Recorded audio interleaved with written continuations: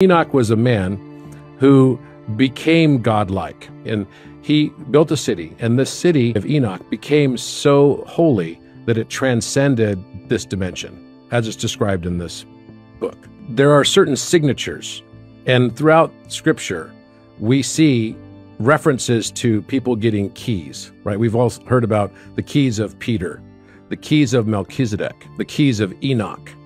There's a book called The Keys of Enoch as well by J.J. Hermetic that's worth reading if you're interested to learn more about this. And I feel like there is this frequency, maybe it's a frequency connection, it might be an incarnation connection, that ties several of these people throughout history together. And they all have sigils as well, which is kind of interesting. Even as recently as someone like Saint Germain. Saint Germain was this very interesting character from like the 18th century that everyone thought lived for possibly hundreds of years even. He was very charismatic.